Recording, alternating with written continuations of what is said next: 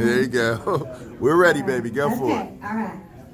So, I learned something this week. And so did Tasha and Malik, and although it was not a lesson I was necessarily trying to seek, it's a lesson we need to take heart since we're all a part of the system we call justice. And since it's just us, let's learn this together, and whether or not it's palatable, our system is fallible. So I can cheat on my taxes, I can defraud the government, I can lie to Congress, break my promise, defy my bail deal. I'm just saying, trying to keep it real.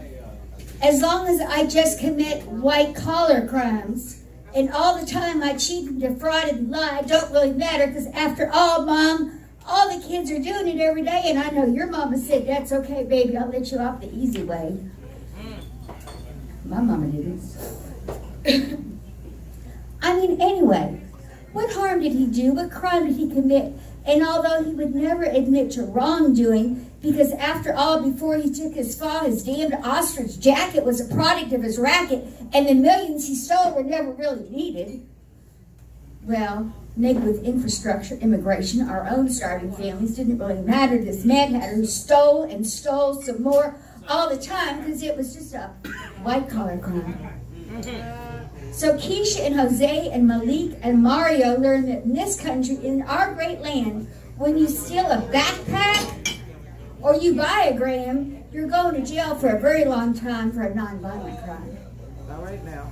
Because justice is supposed to be blind, but somehow she's been seeing around that blindfold. Somehow she got a hold of the fact that a $30 backpack gets more jail time than a multi-million-dollar crime. How about that? And somehow, if you get caught trying to sell some weed, it's important to know and a lesson to heed that the $10 you made from this non-violent crime is guaranteed to get you more time than some well-dressed slime shirking his financial responsibility to the country who allowed him to have a lavish lifestyle by sending our money across the seas to avoid paying his taxation fees. Not right now. Yes. So listen hard and listen well to the lesson I have to tell. Break the law if you must. Just remember, the law will show leniency if you're lucky enough to be a white-collar crime breaker who steals from our national resources. As the statistics show in plain sight, the fact is, it's not just the collar that needs to be white.